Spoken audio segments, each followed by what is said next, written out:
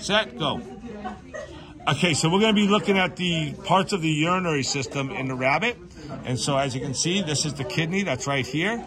This is going to be the rabbit's left kidney. So coming off of there, first of all, before we go there, we have our renal artery and vein, which is going to be right in here, right? That's going to be the renal vein. This will be the renal artery.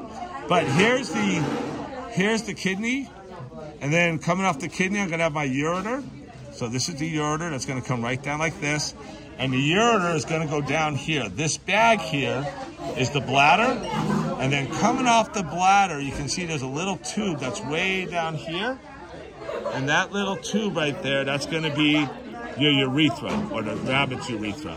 Okay, and then that's going to go out, and we are going to urinate, or the rabbit will urinate. So on this side now, this is the kidney. This would be the rabbit's right kidney. And this is the ureter. It's actually been broken off, but the ureter is going to go down once again. And it's going to, if we follow it all the way down, it's going to go to the bladder once again. And then again, and this would be the urethra down in here.